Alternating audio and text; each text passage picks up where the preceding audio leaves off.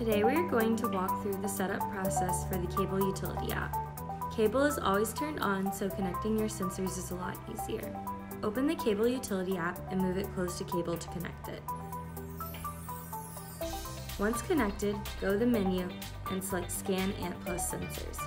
Always be activating your sensors during the setup process. Today we're going to select the HR, FEC, and Cadence. Then select Save Sensors when you're done.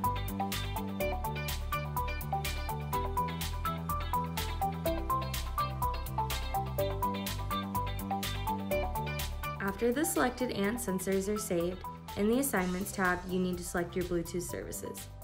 We're going to checkmark FTMS and highlight the Cadence, FEC, and then checkmark the HRS for the heart rate service, then select Save Assignments.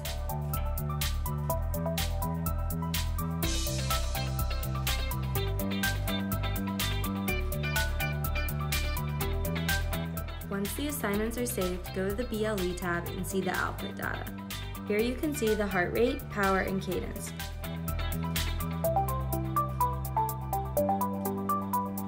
At this point, your cable should be flashing green once per second to show that the sensors are tracking.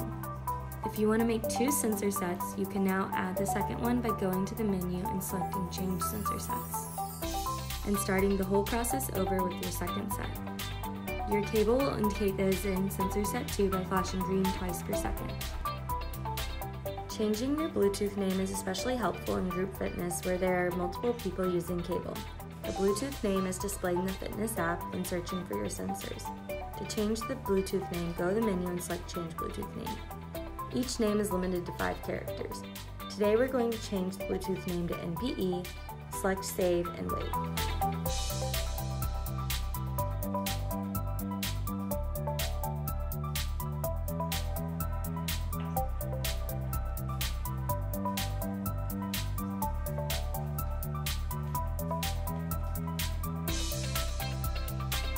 Now we can move to Zwift. Completely close the Cable utility app. Doing so cancels the Bluetooth service so that it is available in Zwift to connect. In Zwift, select Power Source, your cadence, and heart rate. Notice that your cable's Bluetooth now says NPE, and that's how you know which to select. After you are done with that, start your ride.